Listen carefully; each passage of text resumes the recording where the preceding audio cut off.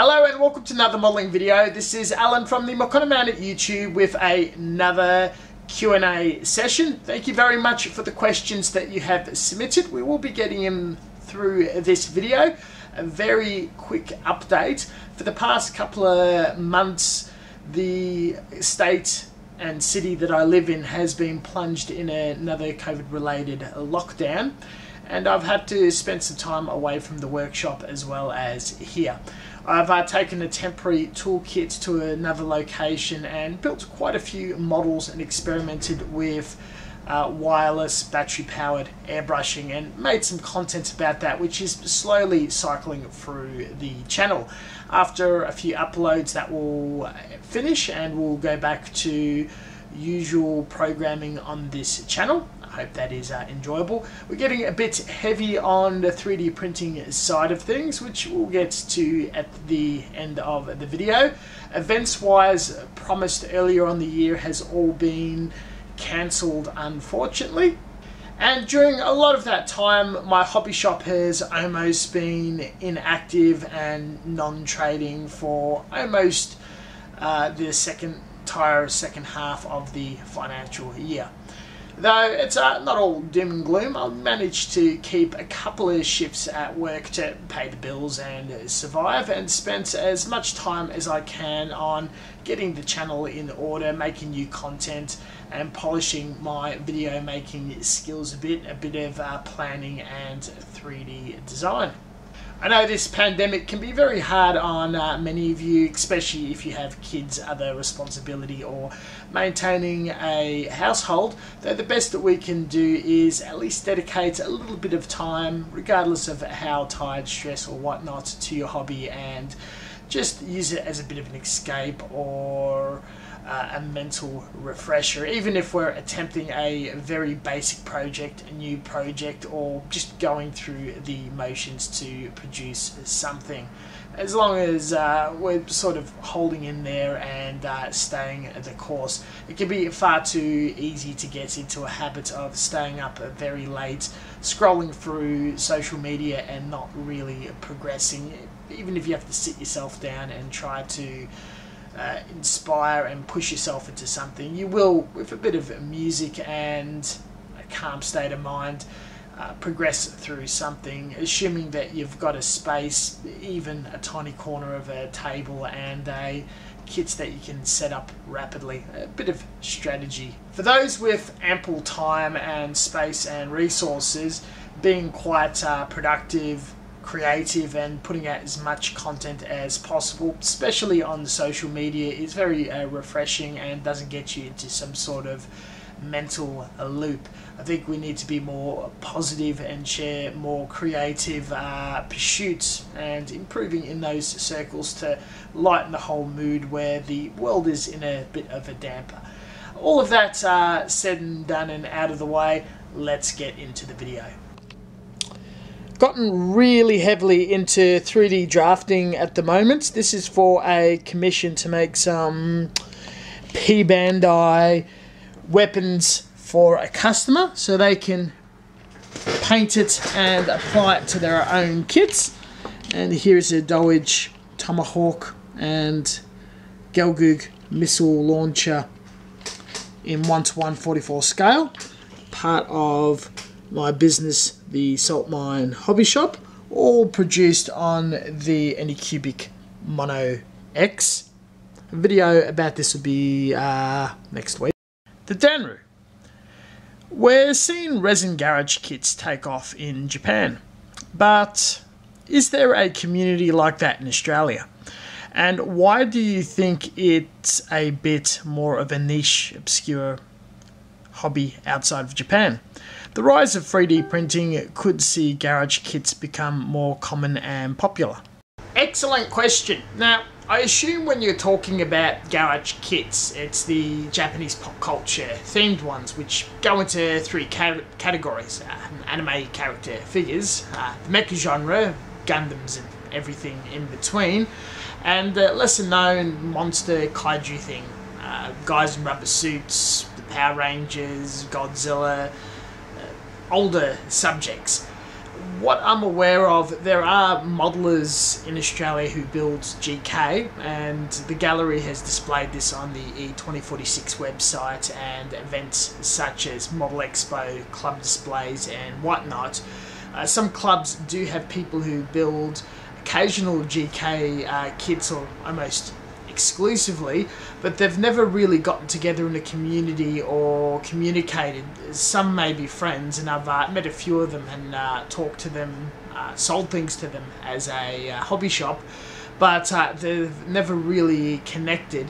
And besides a few who show off works on general modelling groups or their own personal social media, generally do not interact with GK or garage kit communities. It's a bit heavily gate-kept, and there's quite a few controversial arguments that divide the communities of recasts versus acquiring original kits. And these debates generally do not allow for GK modelers to sit down and share resources and congregate as a group.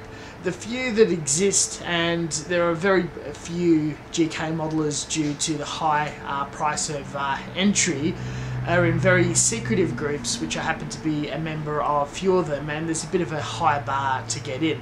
Not necessarily quality of work, but the agreement to abide by a code of decency, not to debate or argue or attack other modelers, and being semi-active, showing interest that you wish to learn, or at least if you've had a history of building a few kits. I find the GK community, or the secretive ones that are very decent and highly talented, are more dominated by women, and generally they're very skilled and the quality of work is very high. This is mostly the figurative stuff, anime figures. The way with the mecha subjects, they generally fall into the more advanced caliber of the general Gunpla and Gundam modelling communities, and they just show their work off with your general snap kits and or whatnot. And the last one, monsters, kaiju, Godzilla, very, very rare you see work coming out of that section. They normally congregate to vintage toy or vintage modelling group, or elderly people who are modelers, and they just show that off with vintage Airfix models or older glued together kits. Now, the high entry of getting into garage kit modelling is not necessarily that the kits are expensive, and they do generally are far more expensive than your plastic kit counterparts, though they're more scarce and hard to come by in the market. Also, mostly due to that there's not really a demand for them. You don't see any businesses or stores in the West that are exclusively or deal mostly in garage kits. Some specialty hobby shops may carry a very small range, and that would be less than 1% of their entire catalogue of stock to sell. Mostly older stuff that may have been sitting around for decades and decades and hasn't sold as dead stock. There is a resurgence of garage kit modelling, mostly coming out of China and Hong Kong, and that is through recasters. The technology of recasting resin has made it cheaper, more available in smaller bulk, and you are able to purchase and build and paint them from dealers such as GK Kits and E2046. E2046 is probably a decent community to get started with, as it is a recast community, as the sponsoring company are recasters. You'll see quite a bit of resources of finished kits, competitions a couple of times a year, and modelers that are sponsored to create tutorials or work in progresses to see their process in building and painting. I find this community to be generally decent enough and supportive. It doesn't get too nasty, but it's mostly due to being heavily moderated. With 3D printing has not really joined the garage kit community. The garage kit communities are mostly sticking to purely cast kits that you buy, trim up, sand and paint. 3D printing communities are completely separate, where people buy a machine and they talk about tuning it, getting it started, acquiring models, and once you get through the whole skill gap of getting your machine to work and prevent failed prints and source decent models, then you see people printing models, then painting them up. It's a community that's still in its infancy. It's mostly positive, though senior members of the 3D printing communities can be very narky in helping beginners who are going through very common mistakes or issues with their machines. And the amount of work, or the diversity of work, is very, very wide across many different subjects that can be found across all sorts of different websites. The GK groups I'm a part of are mostly tolerant of figures that are of the right genre and scale to be displayed with GK models. And an excellent community to mention is the 3D printed Gunpla community that is focusing on making parts or cover detail for existing plastic kits known as cover kits. You get an existing Gundam kit, you get additional parts, you stick them on, new weapon, and it's either more detailed or a variant that's not available in plastic. People are producing this to sell their 3D models online, or to sell them as outright garage kits, and it's a very exciting time to see how 3D printed Gunpla is going to shape and form and grows its own community. A lot of exciting things are happening there at the moment, and even in the past month I've been more involved. I will be interested to see if there's going to be an anime figure 3D printing community. I know that Wargaming Miniatures have embraced 3D printing quite a bit, though they're also divided in communities that support Games Workshop or the main brands, and communities generally going their own way. So the answer is very complicated, it's a bit segmented, there's a lot of things going on. You're probably best joining a very niche group that targets your exact interest, and generally just doing whatever you like. One of the things I'm thoroughly enjoyed was making the 1:1 scale Eevee, and I would be interested in making more 3D Pokemon, though I'm not really seeing many other doing similar, excluding general 3D printing groups. Gerardo Marca: how effective is the mix of superglue and baby powder, known as talcum powder, as a filler?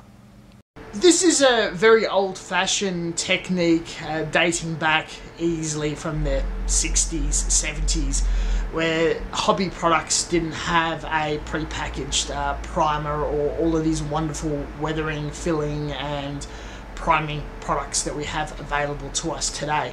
Most jobs would be required to be fulfilled with whatever you can find around the household or from a hardware store, auto store.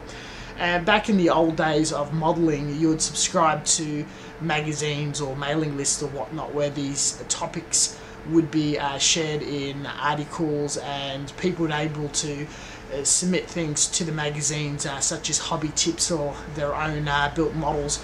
And this kept going on through to the 90s to the early 2000s, until it mostly died out due to the rise of internet forums, hobby manufacturers putting out all products required to build a kit, so money is funneled to them, and the death of the hobby magazine. I think Fine Scale Model is the final one out there, but it is a very effective method of filling. However, there is a bit of mucking around in setting it up, doing the mix and application. It's not the neatest process, and it's maybe not as good as some of the more effective putty products out there.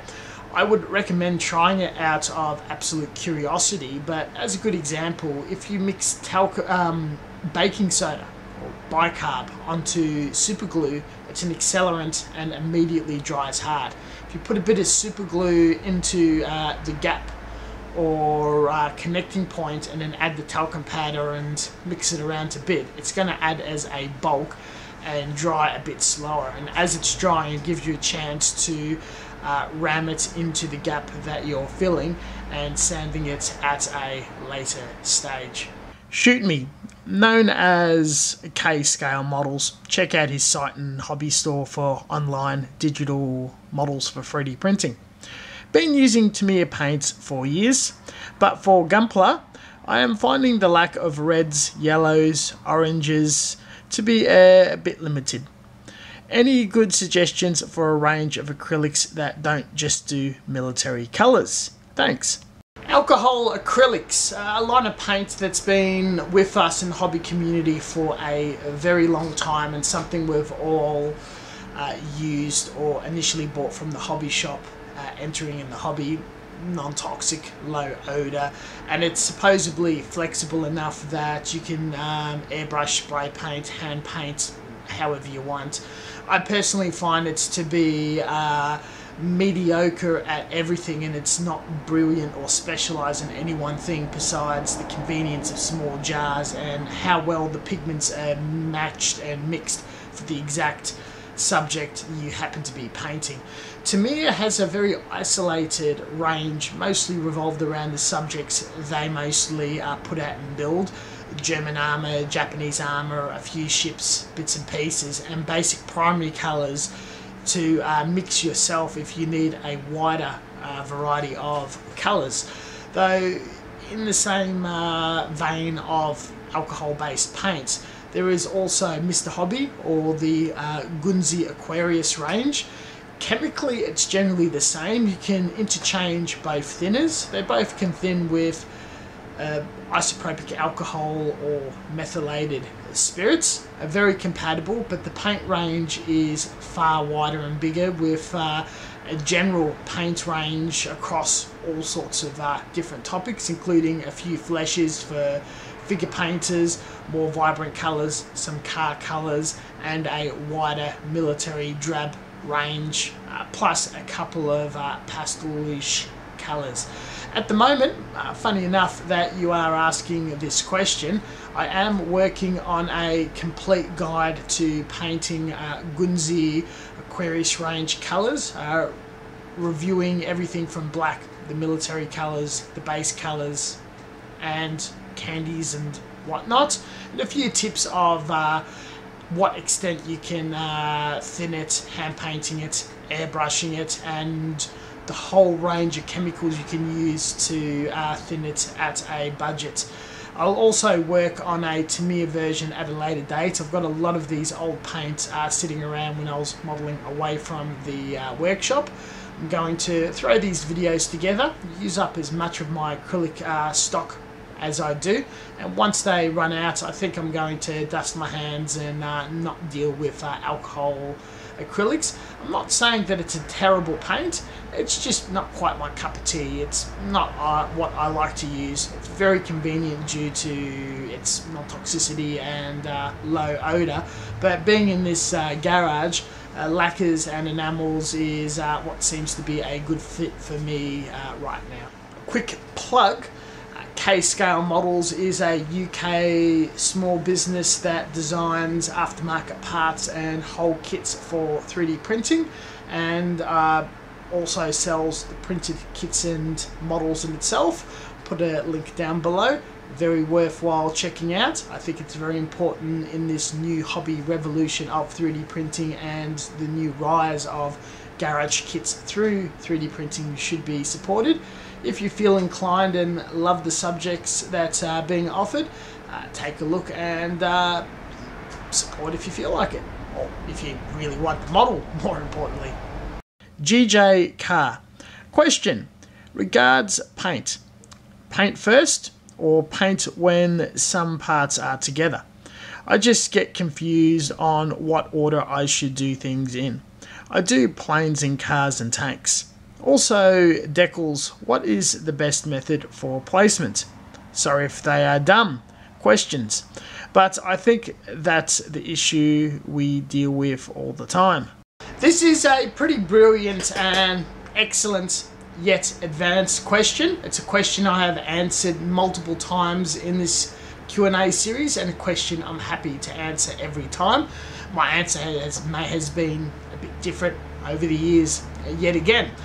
In short, there is no clear answer of paint then assemble or assemble then paint. My main aim is always to do some sub-assembly where the colours match or it's appropriate or easy to do so. Paint the pieces, then do a final assembly. Some very tricky models you may need to paint, do a bit of assembling, paint some more, and finish assembling, even doing touch-ups. But each style of model manufacturer has its own call. You've mentioned that you built everything from cars, tanks and whatnot, and you know, with a car with all the clear bits, you would paint the shell, you would paint the internal bits, and then you'd assemble, maybe even touch up and do a clear on top of that. And with a tank, you can actually almost assemble the entire thing and paint it. Maybe keep the wheels and tracks separate for the very large scales, and for the smaller scale 70-second tanks, I'm almost inclined to just paint the whole thing with the turret off, hand paint it, and call it a day. With experience and the more builds you do, the more comfortable you are as you're building the kit and analysing the kit, what stages you are going to be painting and priming and doing the final assembly. What I do like to do is apply a bit of pinning. I think it's important for all scale modelers to have a pin vise, drill bits and rods, where further assembly or the ability of pulling apart would give you greater flexibility, and have a whole range of adhesives post-painting, as plastic cement doesn't quite work in bonding parts together, and strong solvent-based glues like two-part epoxy and even super glue may stain or warp the paint. I like using PVA or wood glue to glue some components together post-painting, and it just holds together well. If you wish to learn more about the process of building and painting, following an old-fashioned work in progress or whole process of someone doing a build and paint, video form, old forums from yesteryear, or any way that you can consume model building today, or we all go on social media and it just links out to websites, photo galleries or whatnot, and consume as many different methods and takes that modelers do to build and paint their models.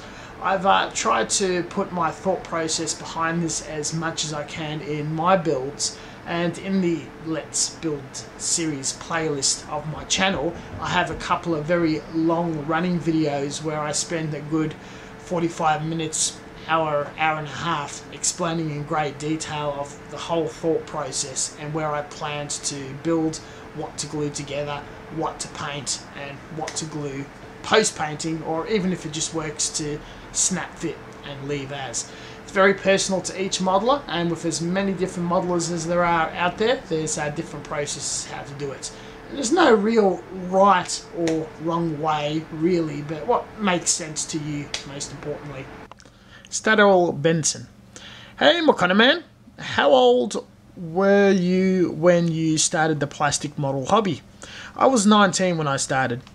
I do like to keep a little bit of privacy and won't say exactly how old I was at what year and what current age is. I have started probably my first kit somewhere in the very late 90s, where I found a few models that belonged to my father that he never finished for what reason in the attic, and had to go with it with basic stuff around the house, poster paints, glues. I did enjoy things like Lego, painting, sculpting with clay, playing with slime, all the normal stuff kid of the 90s would do. And modelling was just super attractive to any other construction or snap fit, bolt-on, electrical, wire-up toy that was available on the markets. Now, I've got a couple of photos, and this is for a later project. There's one here of me working with a bunch of friends on some Warhammer. This photo was taken somewhere in 2005, bit of a sleepover, small fridge, big CTR TV, watching some old school anime and painting Warhammer. It's a very edgy stage of my life, early to middle high school roughly. And here's another picture of one of my, it's a bit cringy,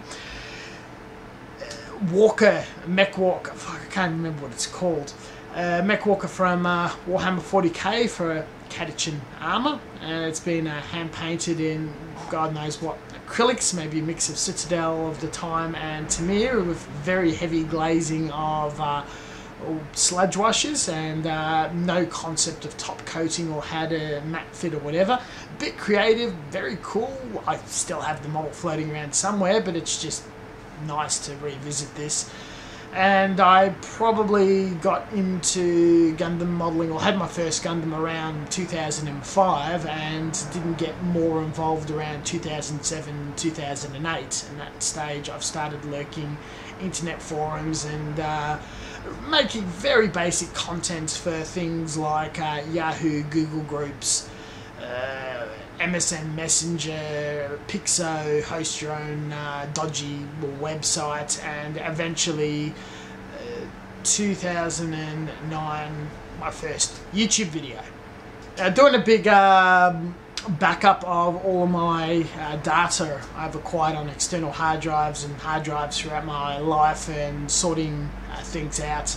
Last year during the pandemic, I found a whole treasure trove and wealth of all the different models and work in progresses for those models dating back as 2004 to 2011, 2012. And I think I'm going to do a video showcasing of all the different interesting models that have been lost to the internet in the closure of servers and forums and picture hosting and whatnot. My thought process and style of modelling back then. And I've got a couple of work in progresses of a few models that I've built and a scratch build leading up to YouTube that can be their own standalone model builds. The photos are going to be a bit dodgy, grainy, low resolution with cheaper digital cameras of the time, and some of the earliest photos are film or Polaroids or whatever, so it'd be very fun to explore. I've put a survey out if you guys would be interested, and you said yes, and it is a project I will work before the end of the year to have 2 videos about my past. Why not? Let's take a quick break. My 3D printer has just turned off, and we can have a look at some of the weapons that I have drafted.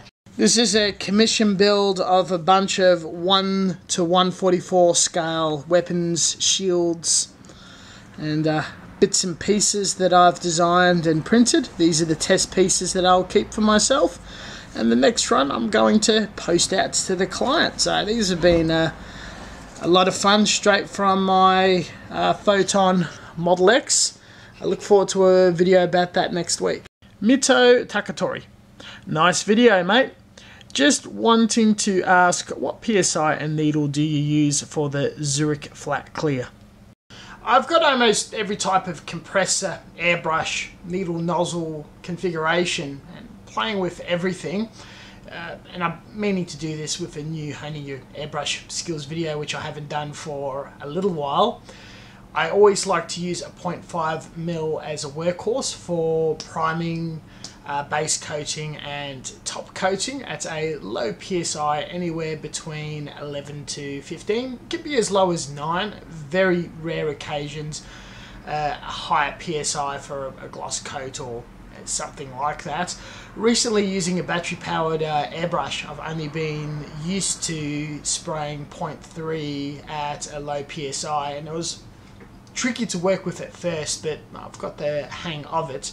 And the trick with the 0.5 is a lot of people find that it has a heavy flow and it releases way too much paint. You just need to rock that trigger and not pull it all the way back, just a slight amount, and get that perfect distance to spray to movement ratio, and you're good to go. What I always love about the 0.5 needle is when it comes time to clean, you rock that trigger all the way back, and regardless of what lint or junk is in the nozzle, it's going to blast it straight out, and your airbrush is nice and clean and ready for the next color, medium or thinner, that you're going to flush right through it. I would only pull out the 0.2 or 0.3 mil airbrushes if I'm doing some finer shading or line work, freehand camouflage, but that's generally a rarity. Benching again. What do you like the best between enamel and lacquer paint? I've heard a term recently from a hobbyist, Uncle Les, that I deeply admire and respect. And he says that he is a paint agnostic. He does not believe in any particular paint and will use anything on hand, and I'm very similar. However, when it comes to buying paint at the checkout and handing over my hard-earned cash, there is definitely preferences. My favourite all-time paint to airbrush with is lacquers. It's very easy to atomize, add thinner, and it's just somehow makes sense and works for me. I have the appropriate workspace to deal with all the fumes and the downsides of it. I find it has a lovely luster, and there's a lot of colours available to me. I'm going to be bailing out in hobby colours and focusing mostly on, camera was out of focus. I'm going to focus mostly on automotive paints or paints that are custom mixed for me, and mixing my own colours from primary sources and base colours. It's as cheap as 250 mil for about 20-30 US dollars, and thinner is as cheap as chips. That's not going to be a problem for me any longer, except for a few specialist colours. I will be learning how to blend clear paints to make candy coats or clear blacks, reds, whatever. And pearlescence, which I love. You can just get all sorts of funky pigment and bind it and paint it. So learning to make my own paint is going to be very exciting and challenging, which I will share on this channel. When it comes to hand painting, and generally I hand paint with lacquers because I can make it work. My all-time favourite paint to hand paint with is enamels. It's slow to dry, and you can actually control it quite a bit by putting in a dry thinner such as mineral thinner, and it evaporates immediately. It's a bit like a Zippo lighter fluid, or some of the pigment fixatives you get from hobby lines. And you can get thinners that dry very slowly. It's almost like a leveling thinner, but it's super cheap, and it's generally the greasiest turpentine you can get your hands on, and one that's available in Australia at least is gum turpentine, and that just takes forever to dry. It's very, very greasy, and it leaves almost a slight gloss, luster sheen to it, and it has almost a natural fragrance of eucalyptus leaves to it, with its obvious pungent oil-based odour. Don't know what, I just like it. Enamels are my second favourite paint to airbrush. I generally don't use it too much because it takes so long to dry if masking is involved, and that's where lacquers has the far advantage over it. And the two are not exactly compatible applying on top of each other. You'll get crackles and cracks and whatnot. And final decal placement. Generally, after I've done the majority of my painting, and if I feel the need, a gloss coat, and it's sufficiently dried and hardened, I'll soak the decals in water, apply them, and I put a decal set on top. If there's a little bit of damage, wrinkling, or a heavy outline, the decal's very thick, it's just not quite sitting on the model right, or it doesn't look right, I'll use a decal set. If the decal applies on and it looks perfect and flat, you know, how it lies, let it lie. Seal it with a gloss coat when it's thoroughly dry to the touch, and you've got a sealed decal. Now, if you're applying a lot of decals and you're worried that you want to handle the model and not interrupt other decals or tear decals as you're placing more decals, especially decals on top of decals, I like to apply a few decals, let it dry, gloss coat, let that dry, a few more decals. If you're doing an Natasha scheme or something with 1,000 decals on it, it could be many sessions of decal, clear coat, dry, decal, clear coat, dry until you get your finished result. But it's going to be ideal placement, no damage, no issues, no silvering, and you're practically winning at that point. This concludes the video. Thank you very much for watching, and as always, until next time, stay tuned for more content, a bit more time dedicated to the outro. In the description section of every video, including this one, we have links to all the different social medias where I share my videos. It seems that YouTube does not really promote or put videos on the dashboard of YouTube where you log in, and it's not really tracking in the way of people discovering me.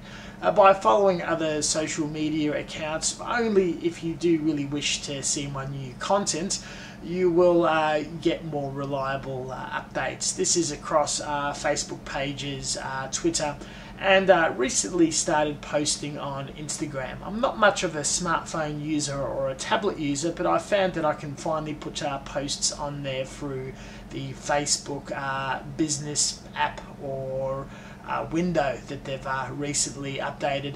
It might be worth exploring for others who maintain channels and social media outlets, as well as videos, which once a video is made, it could take up to a month until it's uploaded. Time to edit and process a video. The photos and work in progresses that do go up is what I'm actively working on at the moment. Plus any interesting resources that happen to be shared. I have the Salt Mine Hobby Shop for those who live in Australia, and that just updates new tools, products and bits and pieces that we're selling if you feel inclined in supporting or want something a bit spicy or interesting for the hobby. That covers about everything. I'm always happy to answer questions and help you out, not just during these Q&A sessions where we can have a bit of a chat to and forward. If you leave a comment in the form of a question or send me a question across any of the social medias, private message as well, I'm more than happy to help out and have a look at your project and just help along. See you later, and thank you very much for staying tuned all the way to the end. You have a good one.